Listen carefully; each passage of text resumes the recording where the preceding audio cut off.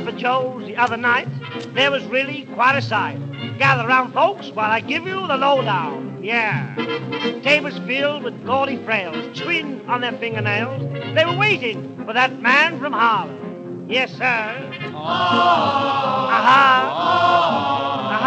Drinks were served 6 bits a throw. Things were moving kind of slow.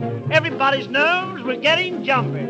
Yeah. All at once, the room was still. Men forgot about the bill. But who should enter but the man from Harlem? Yeah, man. How do you? Everybody rolled their eyes. Women started heaving sighs. Someone hollered, music, lights, gin. Everybody cleared a space.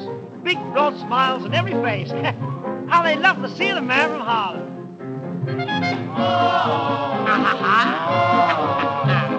Sweat was running down his face.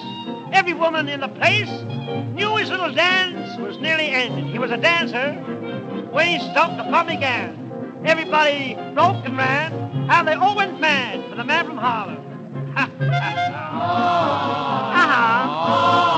Oh, women tore each other's hair. Men began to rave and swear.